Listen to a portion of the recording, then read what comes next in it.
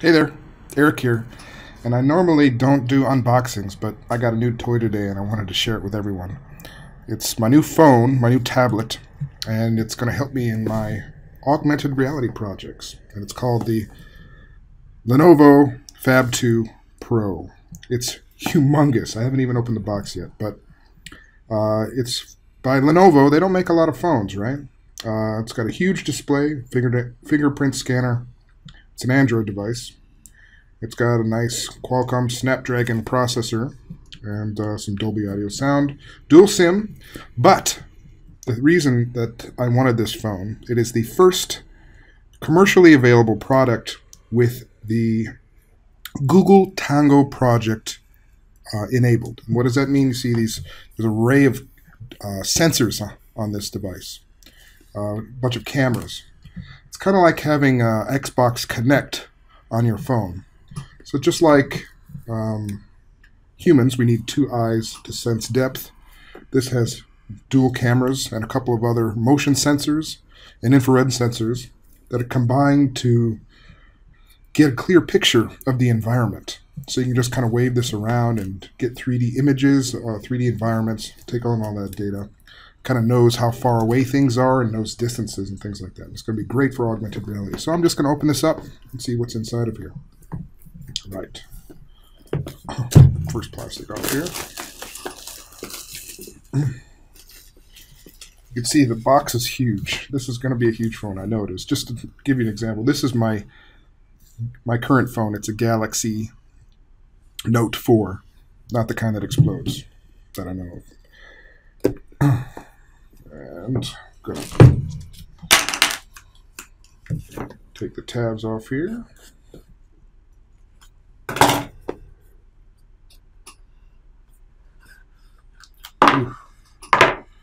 Yeah, this phone is huge. There it is. You see the sensors on the back here. Here's your main camera. It's a high-definition camera. We have a secondary camera here.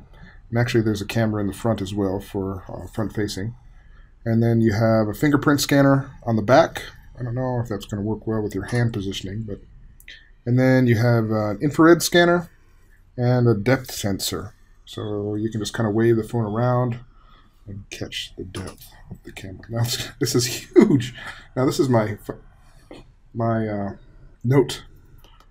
It's huge. So an iPhone would probably be somewhere around here, and the Plus would maybe be even smaller than that. So this is, it fits, yeah, not bad in there. I wouldn't put it in my front pocket though. What else is in the box here? We have USB plug adapter,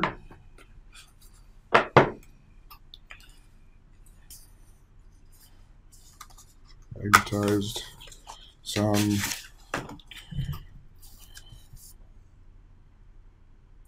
quick start guide, safety and warranty information, a couple of cables here, USB for charging and PC connection, and some,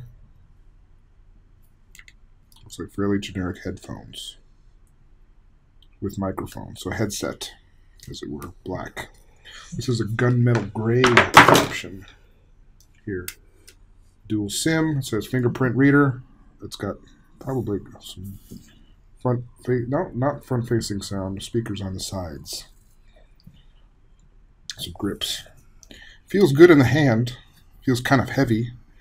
It's doesn't seem like any cheap construction. It's metal, and yeah, the fabrication looks pretty good. I would say that it seems like a good quality build. I'm gonna need to buy. If I buy a case for it, it's gonna get even bigger though. Whew, this is huge, and I'm gonna be opening this up a little later, and I'm gonna be showing off the quality of the display and things like that too. But just to talk a little bit about the phone and why I got it, it's the first world's Tango-enabled smartphone. Tango is a platform for creating augmented reality environments. So this phone knows the environment. It has 3D tracking abilities and able to create point clouds like never before. And this is the first phone to be able to do that. You're probably going to be able to see this technology being put, similar technology at least, being put into iPhones either this year or next year. So it's got motion tracking, right? Motion tracker. So it's like having, like I said, a Connect in your phone. So it's got an area learning, right? So usually you can take panoramas these days, right? Where you just flash your phone across a big wide area and it stitches all the images together into one wide panorama.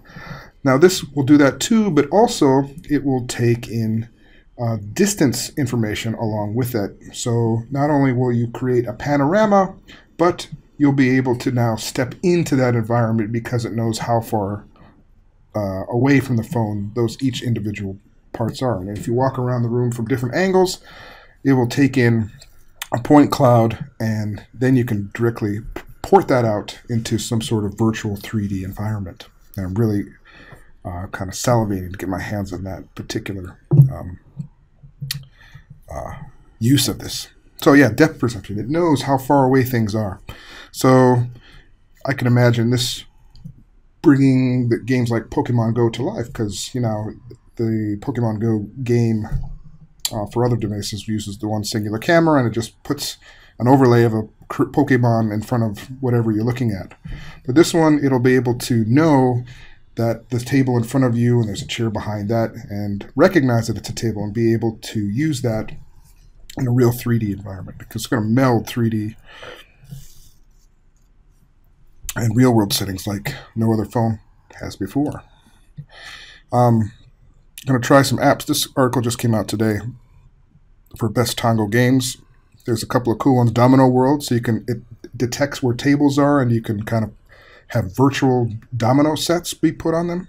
That sounds interesting. And another one that I really want to try out, Dinosaurs Among Us. They put out, dinosaurs start running around the floor and behind walls and things like that. I'm going to try that one out. This one I'm really excited to do is the 3D modeling. So you walk around your house and it creates 3D models of what you're looking at. So it's going to be great. So